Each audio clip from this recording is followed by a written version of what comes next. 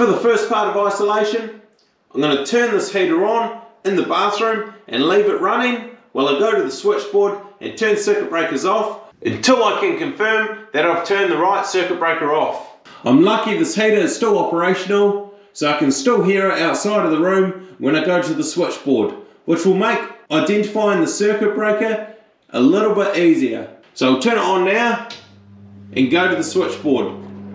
So I'm at the switchboard here and I can still hear that bathroom fan going from across the hallway.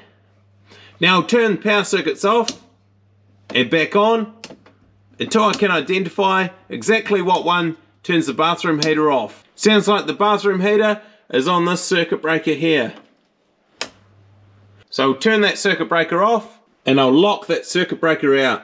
Now that it's locked and tagged out, no one's accidentally going to be able to turn it back on while I'm working.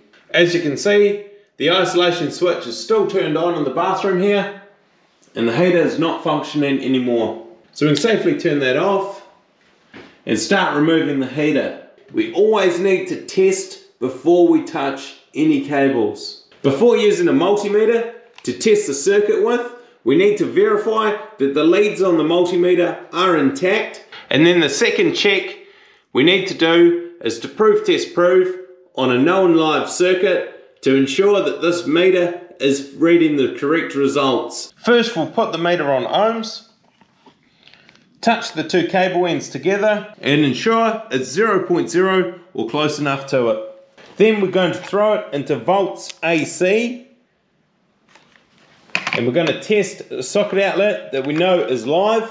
So testing at the first outlet here, we can see the meter is capable of reading 240 volts on a circuit. Testing at the heater here, we can see the meter is displaying there is no voltage on the cable here. We'll test between phase and earth and phase and neutral. And then we verify that once again the meter is able to determine 240 volts at a known live power outlet. So we can be assured this cable is in fact dead and we have delivened the correct circuit for the bathroom heater.